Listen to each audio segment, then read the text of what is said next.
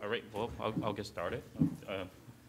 Thank you for inviting me here. It's an honor to be here. And I'm going to go over my slides now. You guys just heard about the excellent talk on colorectal cancer, and I'm going to go through some of the trials that were highlighted at ASCO 2019, just earlier this month. And so the format is going to be a little different. I'm going to have a ton of slides on these trials, but I promise I'll make the conclusion very obvious, and so it will be simple to understand. So just kind of go through, these are my disclosure for clinical trial support and advisory boards. So again, we're going to go over a few trials in pancreatic cancer, and I suspect these will allow us to think about how we practice, maybe practice changing, but we'll go over that. I think it's debatable. And so we're going to talk about the APAC trial, which is comparing gemcitabine and nab-paclitaxel with gemcitabine in the adjuvant setting for pancreatic cancer. And I'll talk a little bit about the POLO trial, which was featured in the plenary session at ASCO this year. It's going to affect, you'll see it'll affect a very small percentage of patients, but it's important because it's the first biomarker-driven trial in pancreatic cancer. And then we'll talk a little bit about the new standard in second-line chemotherapy in bile duct cancer. That's the ABC-06 trial. And finally, well, if we get through those trials, I promise we will. We'll talk a little bit about the debates in terms of advanced GE junction cancer. So right now, there's often a dilemma in tumor board. I don't know how much of GE junction cancers you guys see usually, but often it's kind of chemoradiation based on the cross trial or perioptic chemotherapy using either in the past the MAGIC trial, EOX, ECF type of regimen, or now the FLOT. So there's been ongoing debate about which one is better and which one to use. So we'll go over some of that debate.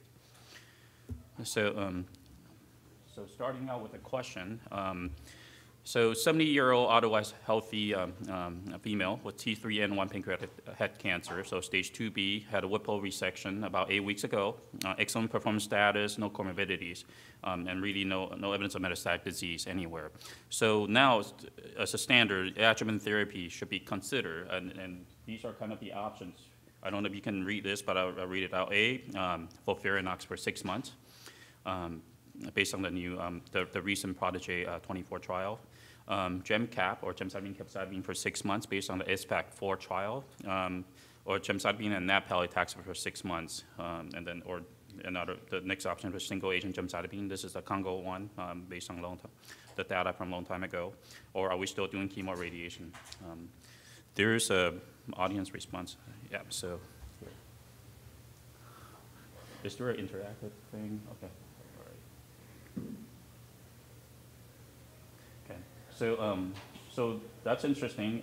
So no one, well, okay, well, the number's shifting. Looks like most of you would use gemcitabine and nab-paclitaxel, or now it's even. It's just, so half and half, okay, but it's interesting that no one is picking option B, or gemcitabine capecitabine based on ASPEC-4, and we can review that in a little bit. Okay, so, well, still shifting. Okay, so we'll move on.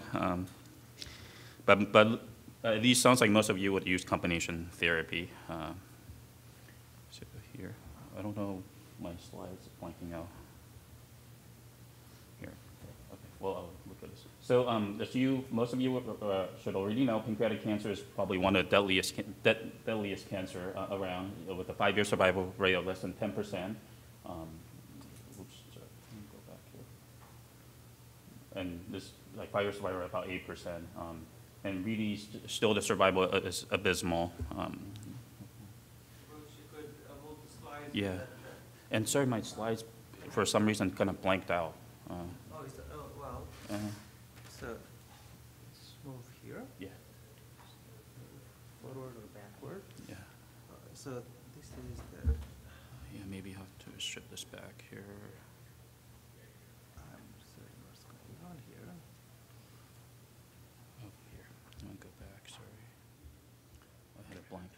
Oh, here. Got it. Okay. Okay. Yeah, thank you. Utilize this. Yeah, I'll just use this. So adjuvant chemotherapy, because of the poor outcome, has become the standard in pancreatic cancer. And this is now in the NCCN guidelines and most guidelines as category 1 recommendation using combination regimen. So as we discussed, aspect 4, gemcitabine and capecitabine versus gemcitabine. This was published a few years ago. And you can see that there's a survival benefit of 28 months versus 25.5 months. And this has been popular in European countries. And then Prodigy 24, this was just much more recent, I think just earlier this year or late last year, using FOLFIRINOX versus gemcitabine, and much more impressive results with the 54.4 months overall survival versus 35 months. So in fit patient, that has kind of become more of a standard. So now moving on to APAC trial. This was, the data was announced at the ICAHO meeting just earlier this month. It was a randomized phase 3 trial combining nab-paclitaxel and gemcitabine, exactly how we use it in the metastatic setting for 6 cycles, or roughly 6 months, or single-agent gemcitabine. And here, we'll move on to the next one. And this is kind of important to keep in mind right now. This is the first trial, and this is going to be kind of the point of debate when I present the data of this trial. This is the first adjuvant trial using independently assessed DFS rather than investigator-assessed DFS. It's basically using independent radiologists who just have the images, don't really have any other clinical data from the patient as a primary endpoint. So it's central review by radiologists not involved in the trial, and then secondary endpoint, overall survival and safety. So fairly typical for most of these trials. As you can see, you probably can't read all this, but baseline characteristics are pretty evenly distributed across 2 arms, including lymph node status. And one thing to point out is most of these patients had R0 resection. About more than 70% had R0 resection. Most patients had lymph node positive disease.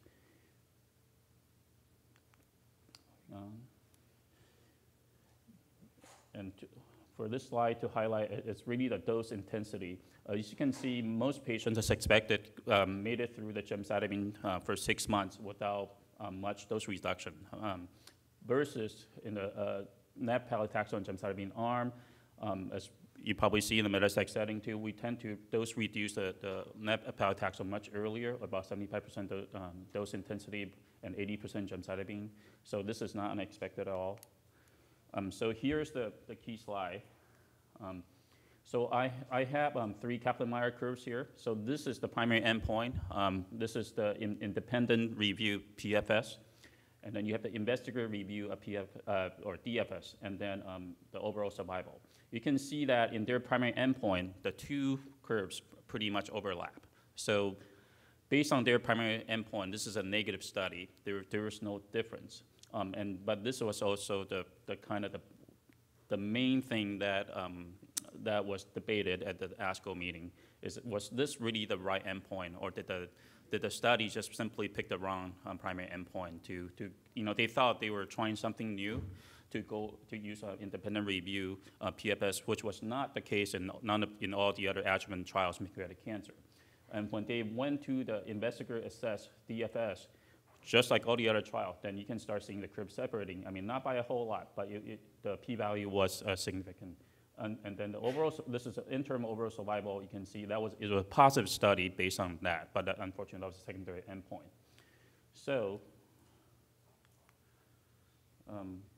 moving on in the subpopulation, the subgroup analysis, you can see most of the subgroups that favor the nab-paclitaxel and gemcitabine arm, especially in ICAHO1, moderate differentiated, lymph node positive, and also the normal CA19-9 cancer marker groups. So not a big surprise there. And safety profile is also fairly kind of expected for those of you who have used paclitaxel in the metastatic setting. More cytopenia and also neuropathy, peripheral neuropathy are kind of the main thing. So no big surprise there. So in conclusion, really the primary endpoint of independently assessed DFS was not met. So technically this was a negative trial, but there was overall survival benefit. And it would be interesting to see, that was an interim analysis, so it would be interesting to see if the final overall survival curve still separate, because then it's going to generate more discussion about, well, should we still use this regimen?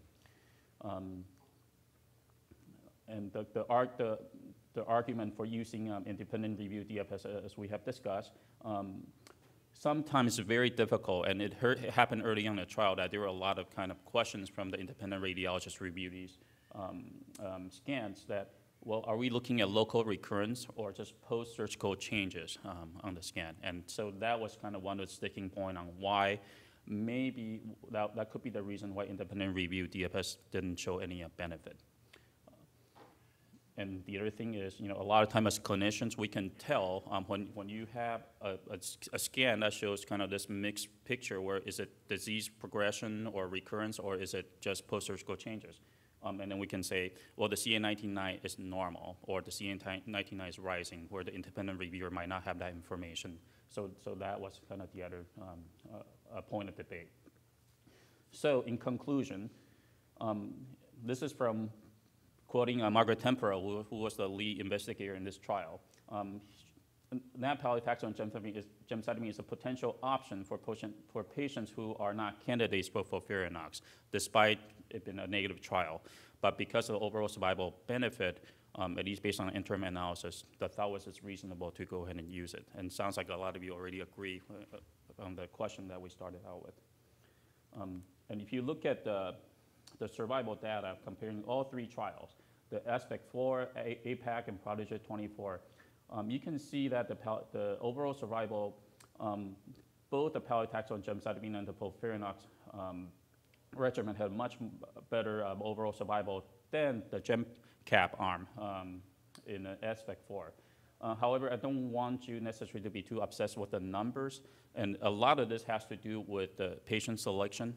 For example, the APAC and Prodigy 24 APAC had required all patients at the time of enrollment, their CA19-9 cancer marker had to be pretty much normal, versus ASPECT-4 that it wasn't a sticking point. I think a lot of patients probably got on with R1 resection or residual disease. And this, you can kind of tell that based on the single gemcitabine arm, where in APAC and Prodigy 24 is very similar survival in the single agent gemcitabine arm versus in ASPECT-4, it was much lower at 25.5 months. And the other the other point of discussion is that in this era, most of us who treat a lot of pancreatic cancer are moving on toward using more neoadjuvant chemotherapy approach. So when more and more of these patients, including upfront resectable and borderline resectable, when most of these patients are being treated with neoadjuvant chemotherapy, do we still care about which one works better in the adjuvant setting? So I think this is an evolving field. We actually more recently looked at the NSABP database. Apparently, in the world, very few people we think that more and more of us are using neoadjuvant chemotherapy, but in the world, it's actually still less than 20%. So I think the adjuvant chemotherapy is still relevant, but this is subject to change very soon. And these are some of the ongoing trials looking at neoadjuvant chemotherapy, including a SWOG trial, a NeoNext trial, and an Alliance trial. So moving on to the next trial, the POLO trial. Again, this is made a New England Journal of Medicine, and also was presented at a plenary session at ASCO this year.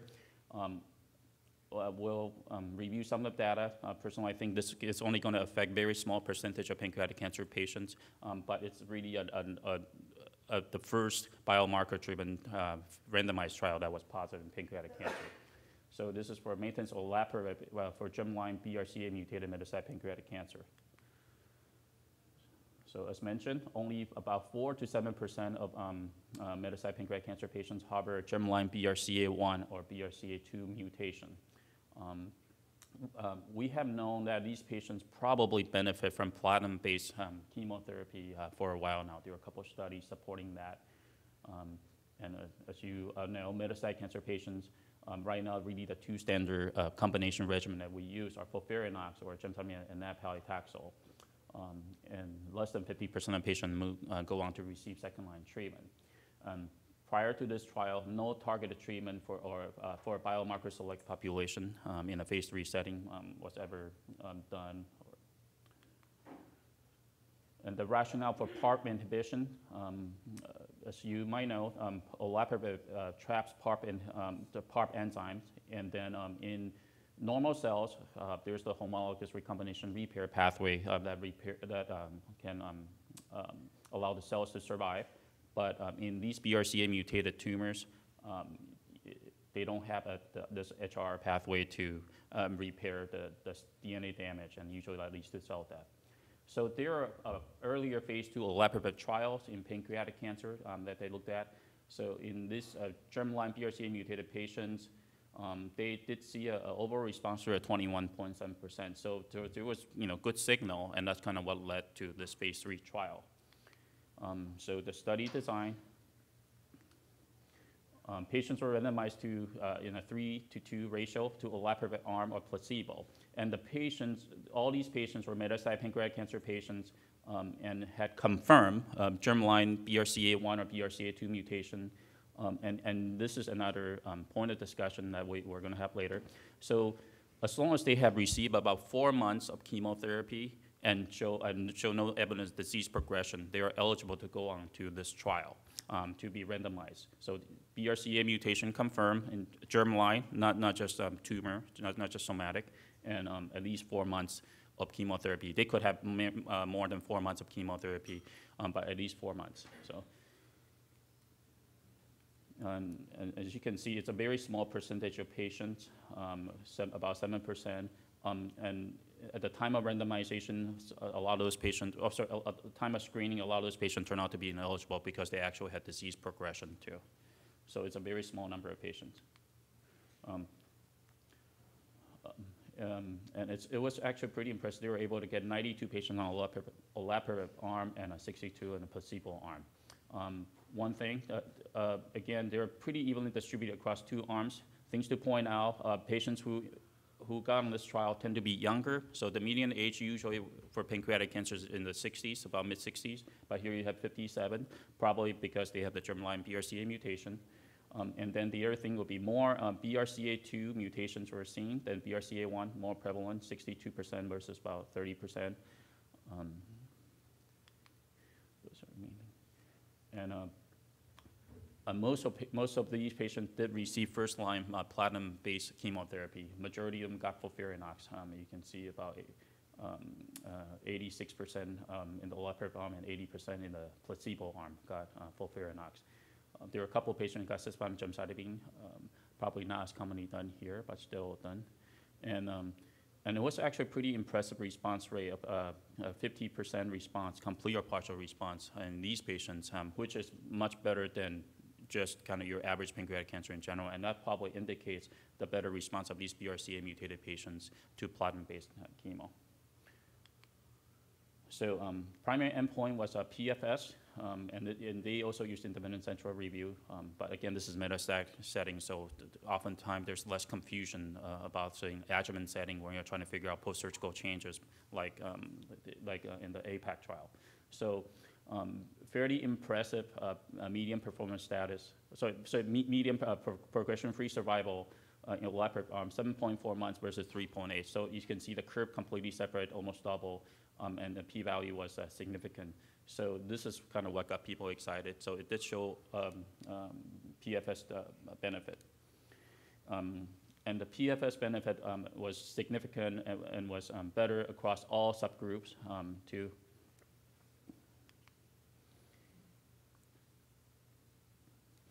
And there was better, so as expected, there was better objective response in the olaparib group than the placebo group. But what's more impressive is this is probably rare to be seen in metastatic pancreatic cancer patients. Two olaparib arm patients had complete response. So hard to do that with chemotherapy. But here's another thing. But on the other hand, In this study versus as opposed to the APAC trial, in this study, the interim analysis of overall survival, there's no difference, 18.9 versus 18.1. And there were a lot of discussion about this too. So I think the key is that a lot of patients in the placebo arm were able to cross over to the other arm or to go back on chemotherapy at time of progression. So that might explain why there's no overall survival difference. Most common side effects in olaparib included fatigue, nausea, diarrhea, but really the rest is fairly well tolerated. So in conclusion, this was the first successful biomarker-driven trial in pancreatic cancer, and also the first successful maintenance trial in pancreatic cancer. Again, there's significant PFS benefit, but no overall survival benefit, but was most likely due to the fact that they were crossover or going back on chemo. Most of the placebo arm patients probably had other options once they progress. And the other thing is, this is a little different than how we are treating most of our pancreatic cancer patients. Most of us don't, for the responders, we don't really just stop at 4 months. We keep going with the chemotherapy. And so do we now tell those patients, especially the BRCA germline mutated patient, that we are going to put them on olaparib, or what about just continuing on chemotherapy? So I don't think we know the answer. But certainly this is a reasonable strategy as a maintenance.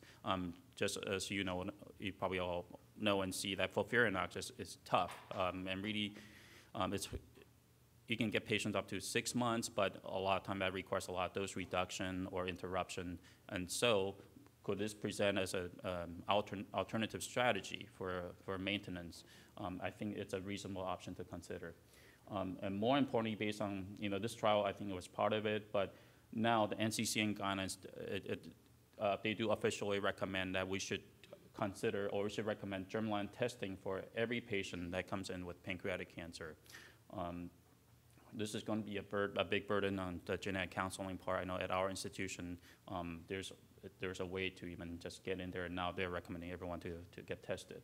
I didn't put it here, but that's for somatic mutation testing, NCCN guideline does recommend considering that if you think someone can clinically benefit from that. So certainly someone who's frail and probably not even eligible to receive chemotherapy, doing somatic testing might not be beneficial, but they do recommend that we should start thinking about doing that for most patients.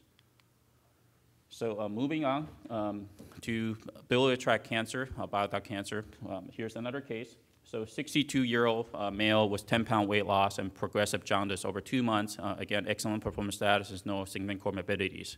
CT scan done, revealed perihilar mass involving the main portal vein and common hepatic artery. Patient was seen by a hepatobiliary surgeon and thought this is unresectable due to extensive vascular involvement. There was also, a periportal lymph node involvement. So patient was started on cisplatin gemcitabine as first-line chemo. This is kind of the current standard, but developed progression and liver metastasis after 6 cycles. So patient still doing quite well. Performance status still excellent. What would you consider a second-line chemotherapy? So A, FOLFOX, B, capecitabine and oxaliplatin or CAPOX, FOLFIRI, gemcitabine and capecitabine only, or molecular-driven therapy. Some patients, some of us are now sending Foundation Medicine or Foundation 1 just to see if there's any targetable mutations. So here.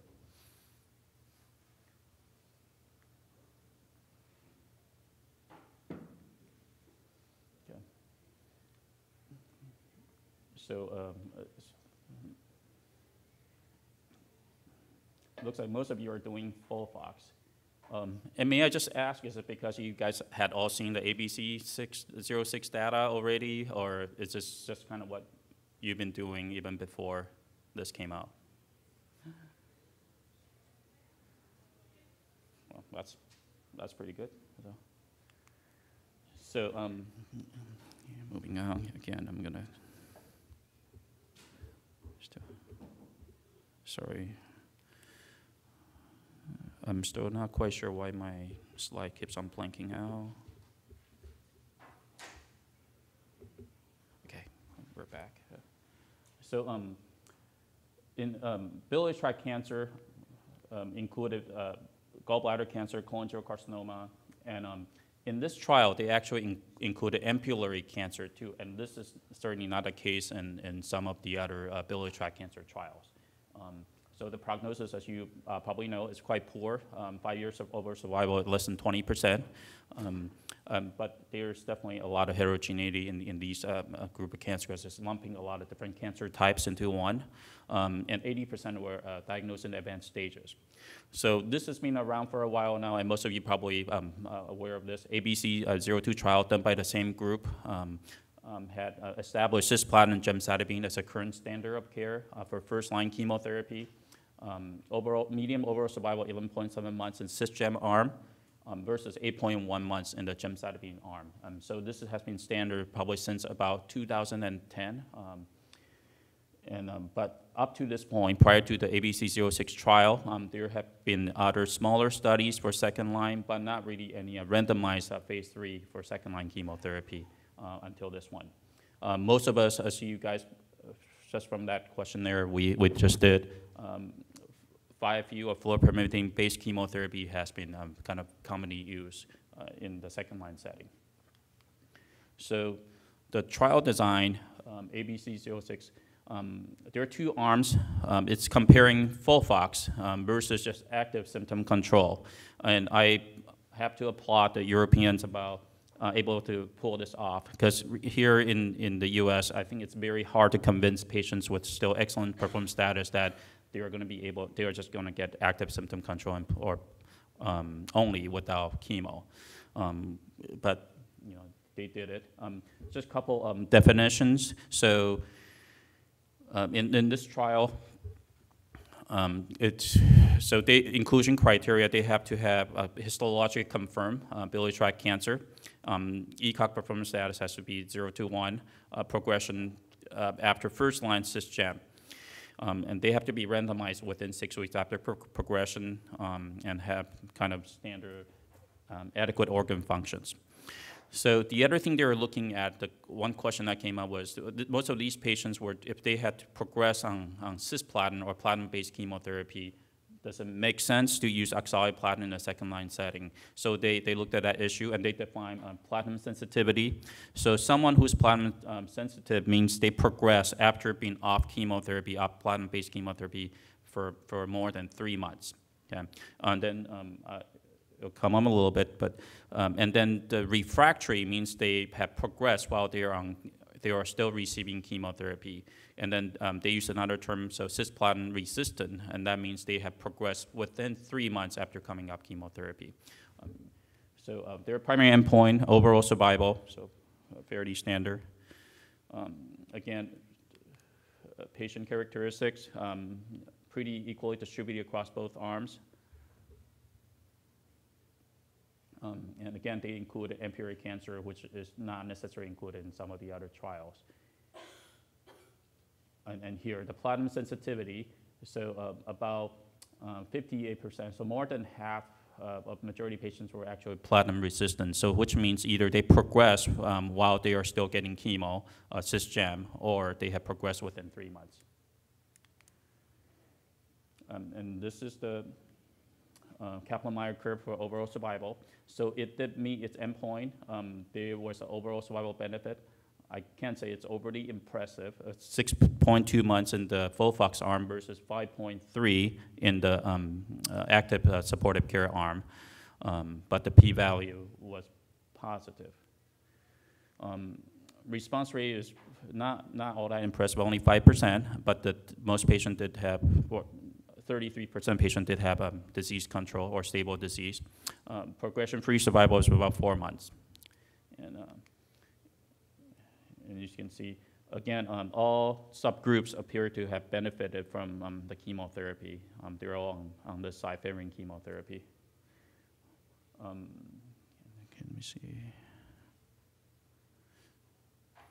And it's interesting here, let me point out. Oh, here. So the platinum sensitivity, as you can see, the one that were refractory or resistant actually had even more benefit. So this kind of answers the question of, if they were already progressing on first-line platinum-based chemo, are they going to respond to oxaliplatin-based chemo in the second line? And the answer seems to be yes. So in terms of adverse events, again, pretty much expected. Patient who get FOLFOX versus just active support.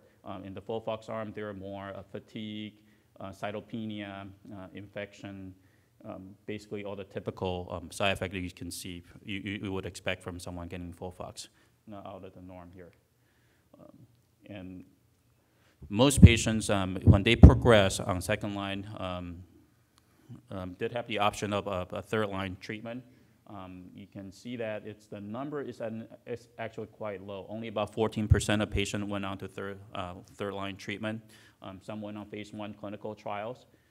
The placebo arm patient got, or the active support arm patient got FOLFOX, and then some of the FOLFOX patient went on to other type of therapy. So it looks like it's over the map: gemcitabine, gemcitabine carboplatin. I was surprised that not more people got FOLFIRI. So in conclusion, survival in active symptom control arm of better than 5 months. That was actually pretty impressive for these patients who tend to have a fairly aggressive course and got pretty much no chemo, no treatment, and still survived more than 5 months. So that was actually better than what the investigator had expected. But since we don't have any other randomized phase 3 trial, this is the first one. Based on this data, I would advocate that FOLFOX should become the standard of care in second-line treatment of biliary tract cancer. However, I'm going to show you a couple of slides. Really, molecular targeted options and clinical trials should be encouraged when patients have access to them. This is really a push, and really, if anything, for second-line treatment options, I suspect for a subgroup of patients, this will actually become an option over FOLFOX. And then for the ABC06 trial, the quality of life, health economic evaluation, translation research are ongoing. So in terms of targeted therapy for biliary tract cancer, I want to share with you the slides. So upward of about 30% of biliary tract cancer actually could have a potentially targetable mutations, including BRAF mutation, KRAS, PI3 kinase, and just to highlight a couple that are kind of really making a lot of advancement over the last few years. The FGFR2 fusion mutation, which is seen about 10 to 15% of the intrahepatic cholangiocarcinoma patients, and the IDH1 and 2 substitution also in a fairly high number in the intrahepatic cholangiocarcinoma patients. These two have probably made most progress up to this point. There are multiple trials. Right now, there are probably about 6 companies developing FGFR2 inhibitor or FGR inhibitor in general, and most of them have reported pretty good, pretty impressive response rate. 40%, I think there were a couple that's even up to 50%.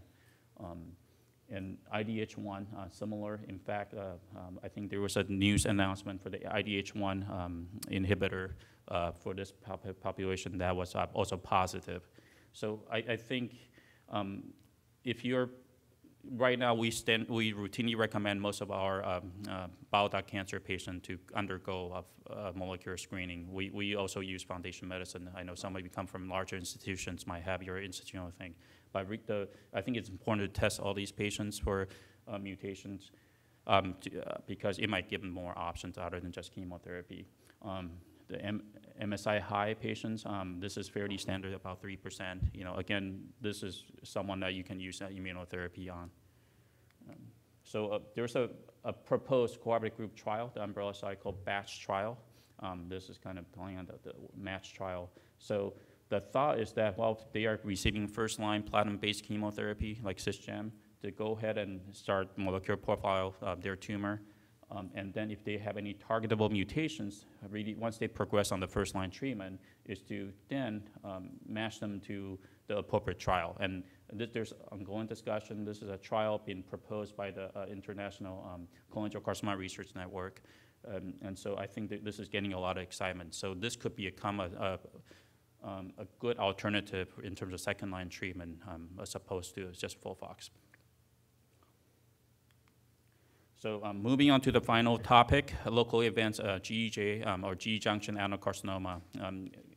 Really the question of neoadjuvant chemoradiation versus perioptic chemotherapy in this particular group has generated a lot of discussion and debate. And we encounter this issue in tumor boards all the time. It's like, should we give this patient radiation or should we do chemotherapy? Here again to present a case, 70-year-old otherwise healthy male with 15-pound weight loss, progressive dysphagia over 3 months, excellent performance status, underwent EGD in US, found an ulcerated lesion at 39 centimeters. It was a sewer type 2, so a true G junction cancer. US staging was T3N1, and PET CT didn't really show any distant metastatic disease. So what would you do next? Neoadjuvant chemoradiation with carbotaxol, just like in the CROSS trial.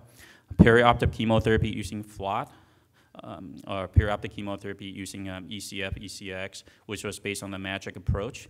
What about just FOLFOX only without the anthracycline, without the epirubicin, which is not uncommonly done too? Or do you think this patient should proceed with a surgical resection? So.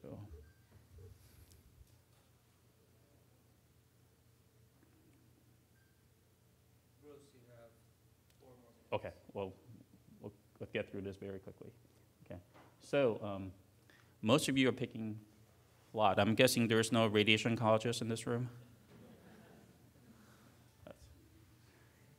Okay, so I'll make some quick arguments for each, and then I should be able to go through it in a few minutes. So, so the current NCCN guideline so every time I did a question, it kind of just disappear. Yeah. So the current NCCN guideline does recommend either approach for these local advanced GE junction adenocarcinoma.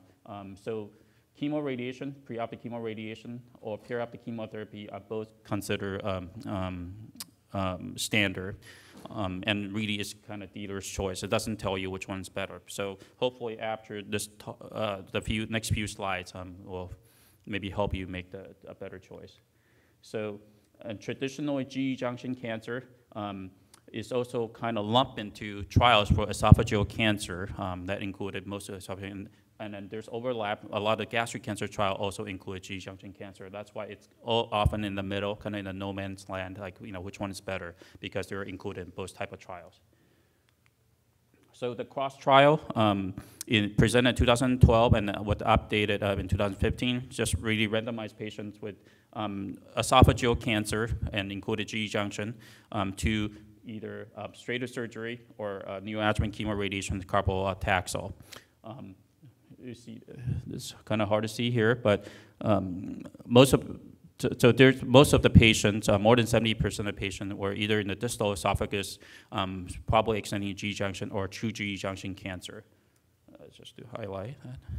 And then the FLOT trial, using a very aggressive regimen. This is a German trial using docetaxel, oxaliplatin, and 5-fluorouracil. This was presented a couple years last year. Again, showing this was comparing with the MAGIC regimen of using ECF/ECX type of regimen,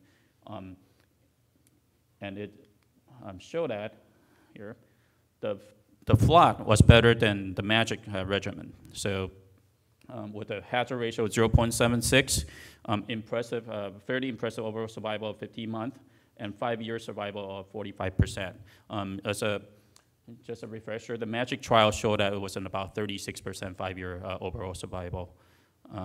In the CROSS trial, median overall survival of 43.2%, but when this was updated in 2015, it went up to 48.6. So really, between FLOT and CROSS, the overall survival is fairly similar, about 15 months.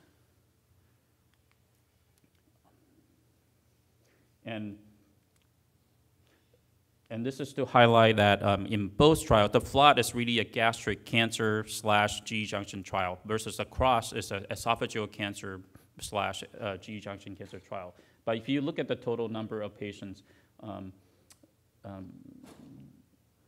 they were actually 198 patients in the FLOT trial versus 134. There were actually more GE junction cancer patients in the FLOT trial. And you separate out the GE junction patients, the hazard ratio held, and it was actually even a little better than the gastric cancer. And here, I'm looking at RGO resection rate between the two types, the FLOT versus CROSS. Pretty impressive RGO resection rate in the FLOT, about 85%, and in CROSS, 82%. So very similar, and this is as compared to the MAGIC type of trial, ECX, only in the 60% range. So really, the RGO resection rate, FLOT is about the same as CROSS, and both are better than MAGIC. So. And what about a pathologic response? So in FLOT, the overall group, about 16% of pathologic complete response.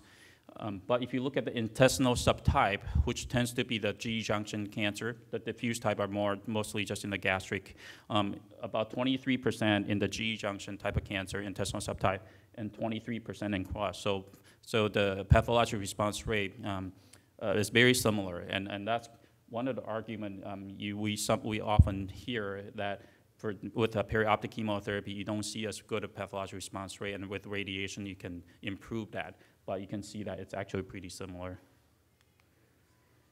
Local recurrence rate. One argument I hear from the radiation oncologists is that with radiation, you can improve, you get better local disease control and local recurrence. But you can see that most patients that have recurred in either trials were actually distant recurrence, 88% in the FLOT, 90% in the CROSS. But local recurrence was 18.5% in FLOT versus 22% in CROSS. So again, the argument doesn't really hold that radiation is better than chemo only in decreasing local recurrence. I think this is probably the best argument to pick chemoradiation over perioptic chemotherapy is the toxicity. As you can see, chemoradiation is actually quite well tolerated. So there's not really a lot of grade 3 toxicity or higher. It's all like 5% or less. Versus in FLOT, definitely a lot more diarrhea, a lot more kind of cytopenia. Okay, so a couple more slides. And here's the other thing, financial toxicity. And this, you don't see this in any of the journals that you read about this. But FLOT, with just 2 months or 4 cycles of FLOT before surgery and after surgery versus chemoradiation, you're talking about, and this is in the US, $47,000 for FLOT. And even if you throw in the Neulasta support, the PEC filters, the GCSF support, it's about $147,000. With CROSS, with the radiation, you're talking $188,000 per patient. And if they oftentimes have to do a boost to radiation, you're talking about $300,000. So there's a huge cost difference between the chemo only versus the chemoradiation arm. So in conclusion, FLOT versus CROSS, really there's similar R0 resection rate, similar pathologic response rate, R0 local recurrence rates are all similar. And it says even though the FLOT technically has a slightly better overall survival rate, but it's really similar. FLOT is less expensive and more convenient. It does not require patients to come in every day for radiation for 5 to 6 weeks. Really, it's just 4 sessions before surgery and 4 sessions after.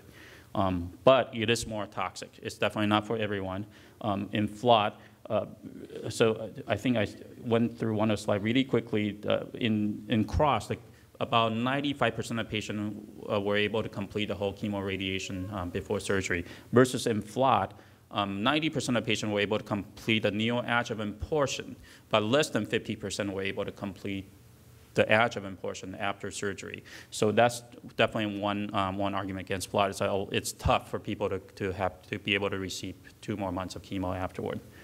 However, in fit patients, I do think it's a reasonable alternative to CROSS, especially for patients who have a hard time coming in every day for 6 weeks to get radiation, and where they're fit enough in chemotherapy or they're able to tolerate that side effect. I do think considering FLOT is a reasonable option. Eventually, this question of FLOT versus chemoradiation will be answered. There's ongoing trial looking at this exact issue. It randomized patients to FLOT or chemoradiation. and hopefully we'll have the result in a few years. So that's all. Thank you. We have about 2 minutes, so it's going to be truly rapid fire. And let's see if I can get to the questions. I probably won't editorialize much on the answer. So, and as you see, there's different ways of asking. There's sort of the, the board's way of asking, and there's an absolute right answer, or at least a seemingly right answer. And then there's a way I ask questions, which is like, there's kind of a right answer. So let's just go ahead. This is a 55-year-old gentleman with a gastric adenocarcinoma, and it's metastatic to liver and serosa. He's HER2, EBF-ish, and PL1, they're sent, and he started on FOLFOX. HER2 is equivocal by IHC and FISH. PD-L1, the combined positive score is 11 to 20. So this was data that was that was just presented at ASCO. Has everybody figured out how to go SCH? I think it's SCHD18. So you plug in 22333. Everyone get your phones out. I'm just kidding. So metastatic gastric equivocal HER2 started on FOLFOX. I actually was called this last week by one of my former colleagues, and he said, what do we do? Do you add Herceptin? That's A. Do you switch to FLOT with anticipation of surgery if excellent response? So do you ever take a metastatic gastric to surgery? Continue FOLFOX and assess response. Someone's answered. Stop FOLFOX and initiate Pembro, or add Pembro to FOLFOX. Looks like one person answered, or everybody agrees. Okay. I think you're right. I actually, I try to be a little bit of a purist, and basically said to stop FOLFOX and initiate Pembro was one thing that was brought up at ASCO, and you're right, the slides blank out. So if you look here, this was a 3-arm study. It looked at Pembro and chemo and Pembro alone. And if you looked at the basically overall survival, it was almost 1.5 years in Pembro alone. With chemo, it was 10.8 months. With Pembro and chemo, it was about 1 year. So those were similar. So the question is, should we be using Pembro alone up front? And I don't know if the chemo is attenuating the response to immunotherapy, which we don't see that in breast cancer because chemo immunotherapy is frontline. We don't see that in lung cancer, both small cell and non-small cell. So I thought this was interesting data, and we'll move along. A 52-year-old woman presents with 6 months of hematochezia. Basically, she has a stage 3B, PT3N1B, stage 3 colon cancer. She's ECOG 0, excellent health, no significant comorbidities. The following 3-month adjuvant regimen has best data to support its use. So 3 months of Capox plus atezo, 3 months of FOLFOX, 3 months of Capox, exactly, or 3 months of capecitabine alone. So the IDEA trial did not look at capecitabine alone, and you're right. This was 3 months of Capox, certainly has the best data, even probably in the high-risk stage 3s, and also, as we saw, in the high-risk stage 2s. 55-year-old man with metastatic gastric cancer to liver and cirrhosis, so similar, has a large DVT. He comes in, he sees you, he's got a swollen leg. Now, read the question carefully. Which is the safest anticoagulation to give according to 2 recent? So there was the Hokusai trial and then the SELECT-D trial. Rivaroxaban, edoxaban, warfarin, or dalteparin? Yeah, it was dalteparin. So I think this is interesting because we talk a lot about what are the new drugs and what are the new trials that we're doing and how are we moving the needle a little bit forward with progression-free survival. But supportive care is extraordinarily important. And I think the interesting thing, the Hokusai trial and the SELECT-D trial, at least at our center, DOACs are the standard anticoagulation across almost all cancer patients, at least solid tumor patients. But if you look at it, if you look at the Yeah, here we go. So this was in the supplemental data for both the New England Journal of Medicine, this was Hokusai, and the SELECT-D. The GI cancers, this was a yes. This favored more toxicity with the DOACs. So these were the DOACs were more toxic in GI cancers. The New England Journal of Medicine, they didn't separate out if it was upper or lower or what the GI tumor was, but the SELECT-D did, and essentially if you had an upper GI cancer, you were much more likely to have a major bleed. So I don't know if this I really don't know if this changes the standard that we should be using for metastatic upper GI. I don't know if we should be using low molecular weight heparin, Lovenox at our center, but I want you guys to be aware. The last one, actually, this is the fourth one. So this is a 68-year-old who comes and sees you after already having his pancreatic tumor removed, his stage 3 pancreatic tumor removed. He's an ECOG2, hasn't recovered well, and seeing you for adjuvant therapy. What's the right answer? FOLFIRINOX, which is what I would do. Just kidding, I would not do that. Capecitabine for 6 months, Abraxane, or no adjuvant therapy. And this really doesn't have a right answer. I actually agree probably with the gemcitabine, capecitabine, or gemcitabine alone, or nothing. Again, ECOG2. Here's the last one. A 50-year-old gentleman with low-lying rectal cancer. I didn't cover this in my talk. So this is low-lying 2 centimeters from the anal verge. It's a T4 with 4 suspicious appearing lymph nodes, clinical N2 disease. Which is the least appropriate therapy? So long course chemoradiation with Xeloda, followed by surgery, followed by Folfox. This is sort of the standard. Folfox for 2 to 3 months, then reassess. Short course followed by surgery, or this is the total neoadjuvant therapy, which I didn't go over, but total neoadjuvant therapy I think is coming down the pike. And I think both of those are correct. So I will leave it at that. Thank you guys so much, and again, thank you for having both of us.